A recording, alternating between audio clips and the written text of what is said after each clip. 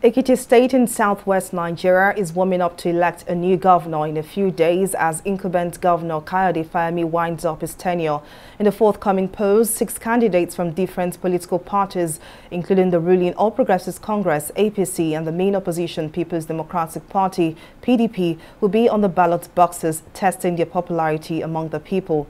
Meanwhile, some Nigerians are of the opinion that the Ekiti State off-cycle election will put to test all claims of reforms and strategic policy implementations of INEC and also offer an opportunity to assess how the 2023 general elections will span out.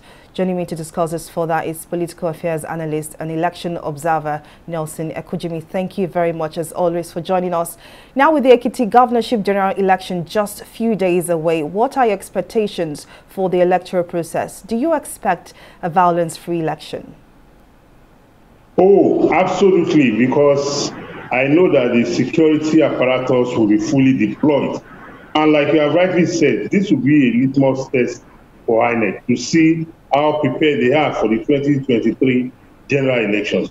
So Ekiti presents a window of opportunity for INEC to improve on the beavers, as well as to see how the turnout of people will be. We expect that come Saturday, June 18, 2022, the people of Ekiti State will troop out in their large numbers to the various polling units to elect a governor that will take over from Governor Kayode when his tenure expires.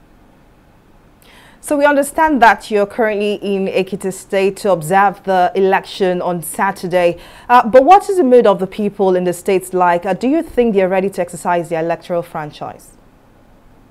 Oh, absolutely. Ekiti people have never shied away from exercising their franchise when election comes. The mood out there now is one of festivity. The people have only one thing in mind for Saturday, and it is to go and cast their votes. The young, the old, the elderly, everybody is prepared. And you can see it in them. There's no tension anywhere. It's all about, oh, we are going to elect who will preside over our affairs for the next 4 years. And we cannot, but, we all have to wish the people of Ekiti State a free, fair, violence-free, and successful governorship election come Saturday. Political affairs analyst and election observer Nelson Ekujumi, thank you very much for your contribution. Thank you for coming.